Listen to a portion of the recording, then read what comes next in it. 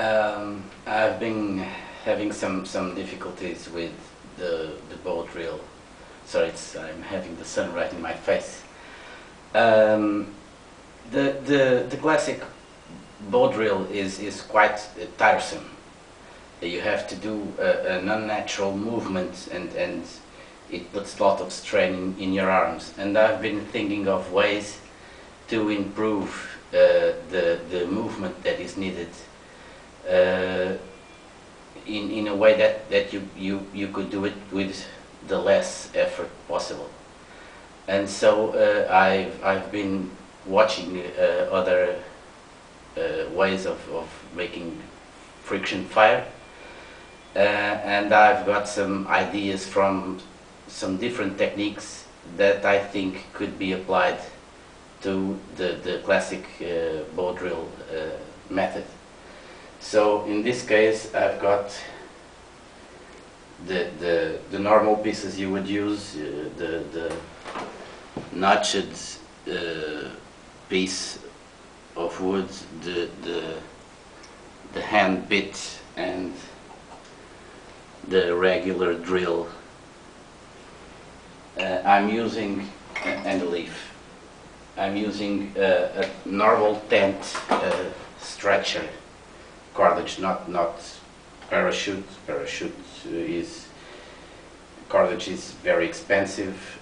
Shoelaces rip off very easily. This is relatively sturdy. So I'll proceed to explain how I devised a way to do it with the less effort possible.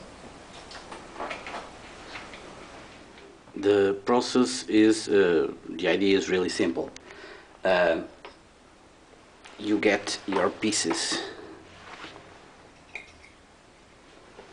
and instead of drilling vertically, we're going to drill horizontally and use the rope standing up,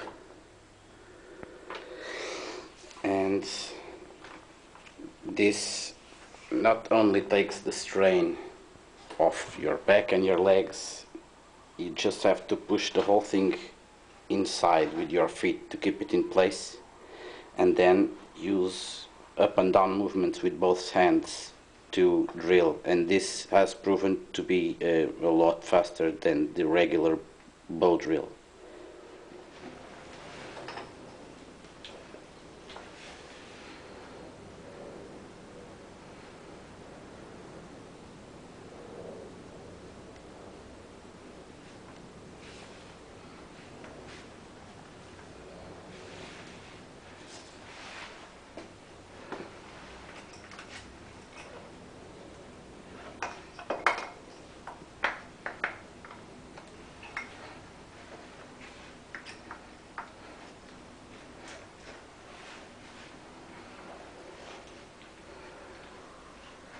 Take your feet in, adjust the pressure, the inwards pressure, and just drill away.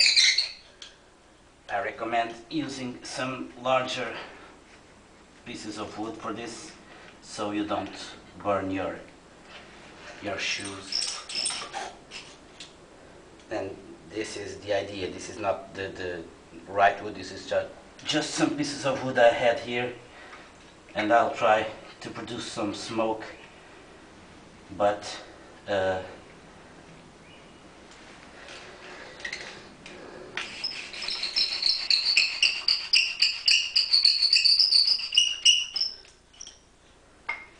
there you have a little smoke, a little powder, and I'll try and make this with the right pieces of wood, but I'd say about 10 seconds to get an ember.